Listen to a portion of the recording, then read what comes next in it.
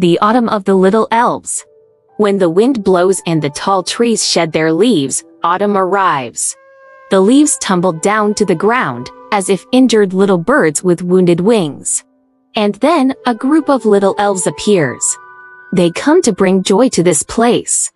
On a large mushroom, they set up a kite, warming the chilly autumn breeze.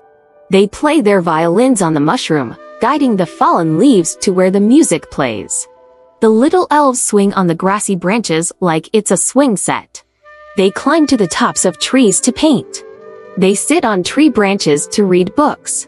The trees shedding their leaves say, "I used to be so afraid of autumn. Why am I not as scared now?"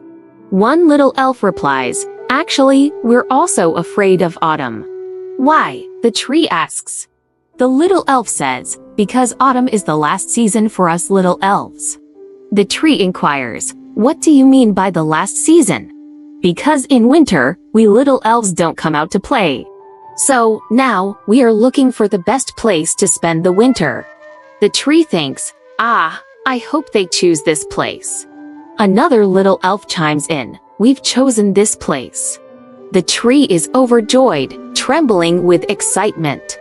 This causes more of its leaves to fall.